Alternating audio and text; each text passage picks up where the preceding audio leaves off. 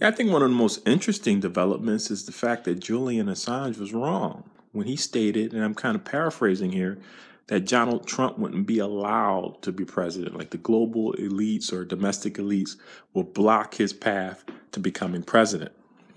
And I think it's just a misreading of America on his part. I mean, we're not this small, tiny republic that can be easily manipulated.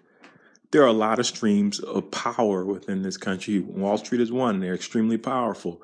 But just because you have backing of a lot of powerful forces doesn't mean you're going to actually be successful in politics in America, especially this year. I mean, we've seen that with Jeb Bush.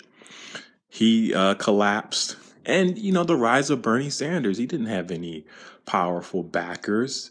I mean, it was just grassroots. So I just think it's a misreading by Assange on how things actually work here. And that's one of the cool takeaways of this Donald Trump election.